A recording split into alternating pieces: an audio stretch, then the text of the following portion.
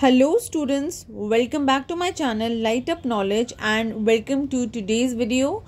In today's video, we will cover epithet, which is a literary term. Before moving on further in this video, I would like to say that this topic is very important from the perspective of NET UGC English exam or GATE MA entrance exam or UPSC English literature optional exam. So we'll be learning this topic very thoroughly from its meaning, associated glossaries, as well as the examples drawn from the most celebrated authors of English literature.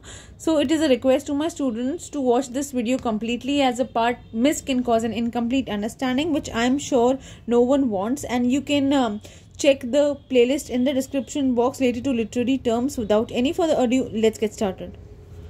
Let us talk about epithet. So basically, epithet in English literature, especially used in criticism, a part of criticism, that it denotes an adjective. An epithet denotes an adjective or adjectival phrase. So let us understand what is an adjective. An adjective is a word which describes about a noun or a pronoun. For example, beautiful girl. The adjective is beautiful. That's the epithet.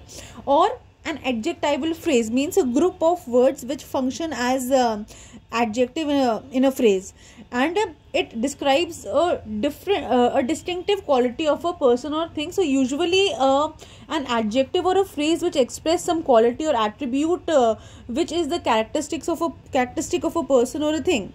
If you see this example, silver snarling trumpet. So the trumpet is described as silver snarling. Okay, so this is an adjectival phrase.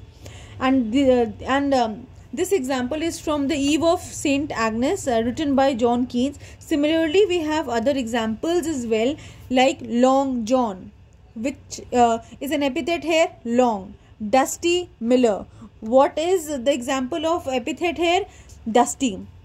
Chalky White. So chalky here is an epithet. Nobby Clark. So Clark is a noun and Nobby is an epithet used here.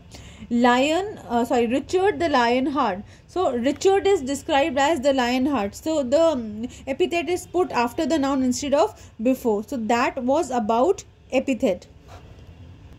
The next point is, the term is also applied to an identifying phrase that stands in the place of noun.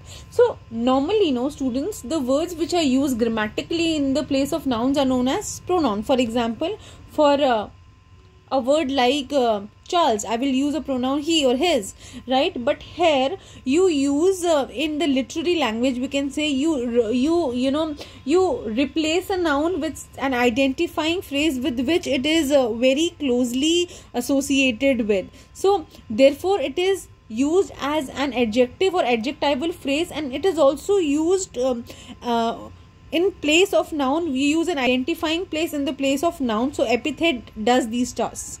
So if you see this example in The Glittering Forfex, in The Rape of the Lock by Alexander Pope. So this is Alexander Pope's The Glittering Forfex is ironically an inflated epithet for the scissors, which the Baron performs his heinous act in the Rape of the Lock. So the glittering forfex is replacing the noun scissor. So yes guys, that was all for today's video, and I hope you enjoyed it and you found it useful. If you did, please like, share and subscribe to my channel, and all the important playlist will be linked down there in the description box for you to check. Until then, we meet next time. Keep learning and keep growing.